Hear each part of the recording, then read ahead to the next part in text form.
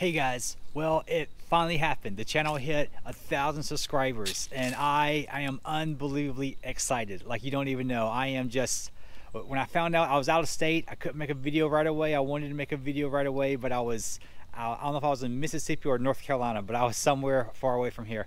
And so I didn't do it right away, but I'm so happy. I appreciate you guys so much, each and every one of you. I'm so thankful. I didn't expect the channel to be, anywhere near as popular as it's becoming. Which, I mean, it isn't super popular or anything. I only have like 1,000 subscribers, but I mean, to me, for someone that wasn't trying to make a YouTube channel, that is just amazing. It blows my mind. It absolutely does. I mean, I didn't expect any of this, and I guess for the 1,000 subscriber video, what I'm going to do, I was trying to think of something special I could do. I guess what I can do is just talk to you guys about the channel, because I've never really done that before. I've never really addressed what kind of videos I plan on doing or the history of the channel or anything. So that's what I guess I'm going to do today. I'm going to tell you the maybe a short history, why I put up some videos, why I don't put up other ones, why I don't produce different content, and maybe the future of the channel. So, well, I like the story of this channel. It's kind of interesting to me because this isn't my original YouTube channel. My other YouTube channel is just one that I use to watch videos and my favorites, my likes, my playlists, and it's got a few random videos that I make to show friends and family, like a minute long video of something I did in a video game or something stupid like that, or something like when I go to New York and I film something on an aircraft carrier. It's nothing that you'd really find interesting, just something I show my family, my mom, people like that. Well, when the e-Revo came out, I took a lot of really cool shots of it, and I put it all in a video and put it on my channel. And then I noticed that everyone was having issues with the shocks breaking, and no one really knew why. So what I did was I made a video talking about why I thought it was happening. And I put it up on my channel, and all of a sudden I have like 5,000 views, and I'm like, oh, people want to see what I did. I was kind of confused by it.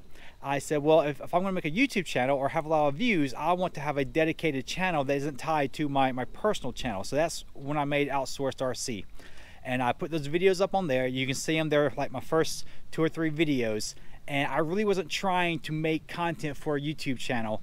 I was just trying to make a video, throwing out this idea. And so I started, making more and more videos, and I started getting more and more views and more subscribers. And I remember when I hit 25 subscribers, I was like, 25 people want to see my stuff. I was just blown away by it.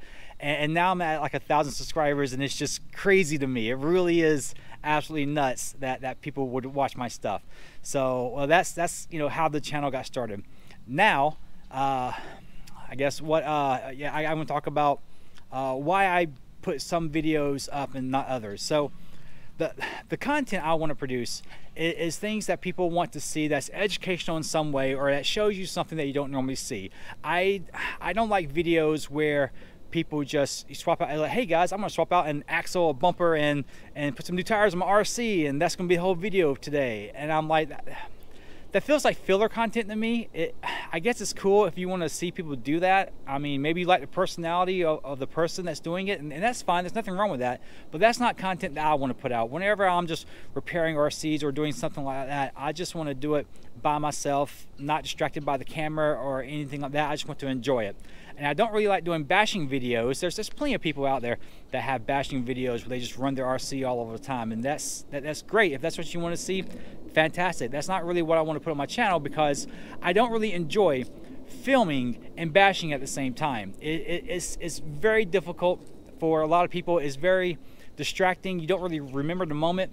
It's kind of like the same if you go to somewhere on vacation and you take a video of pictures of everything, and you don't really remember the experience. You just kind of have all these pictures, and you were really focused on taking pictures and videos the whole time, and you didn't enjoy what you were doing. So anytime I go on vacation, sometimes I just put my camera down, I just like experience it, and I'm just in the moment.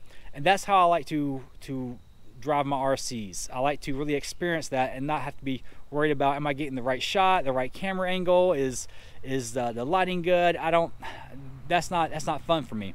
So that's why I don't put that kind of content on my channel. Not that there's anything wrong with it, it's not. but that's not the kind of stuff I want to do. And I guess going forward, the kind of content I want to do, I really liked smashing those pumpkins with that eRevo, and I like doing dangerous things with my RCs or experimenting. I have several ideas of things I want to just take my eRevo and just smash it into to see what happens. I'm curious to know, and I like that kind of stuff when other channels do it that's not RC related, and I think I will enjoy that, you know, myself, if I see other RCs doing that. There's some channels that take like Lego. They'll take like a Lego set and put together like a Lego Porsche, and they'll smash it into a million pieces, and it's really cool to see. And so I think that would be interesting to do with RC cars. And well, wintertime is coming up. Well, it's, you know, almost here. Fall's here now, and this is a season where you don't really get a lot of runtime out of RCs because they're plastic. The cold makes them brittle and they break. I know they can't take what I want to do to them in this kind of weather, so that's I won't be doing a whole lot of that probably. But I also have a lot of things I need to do around the house. I have got so much stuff to do. Like, we took all day yesterday to trim out all this and clean all this out, and so we need to do a lot of landscaping also on the island and everything, and we have a lot of stuff like that we want to do, and so that's gonna be taking up a lot of my time.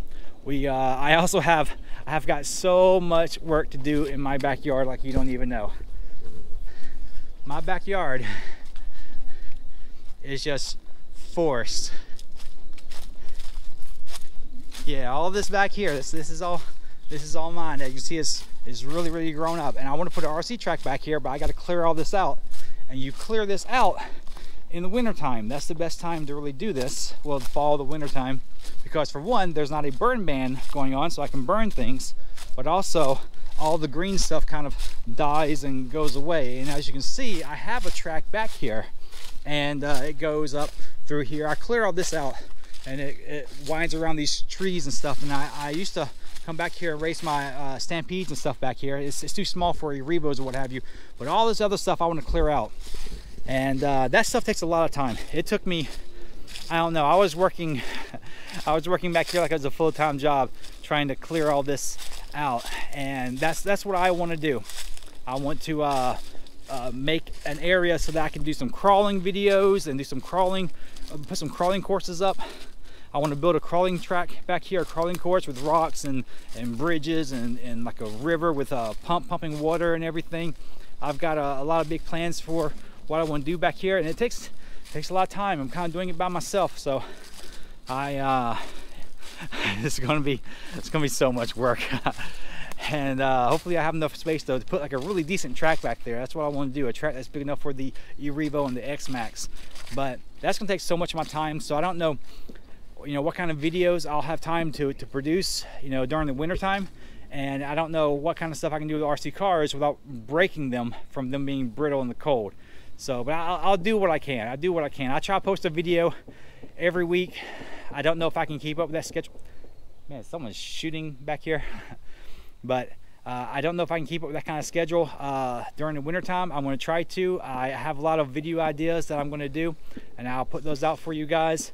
But I guess that's all I really got to say for today. I just want to say again, I appreciate you guys so much. I mean, you do not know how unexpected all of this is for me. I can't thank you guys enough. I really appreciate it. And I guess that's gonna be it for today, guys. I appreciate you guys for watching. I appreciate you for subscribing, for liking. It really means the world to me, and I hope you guys have a fantastic day.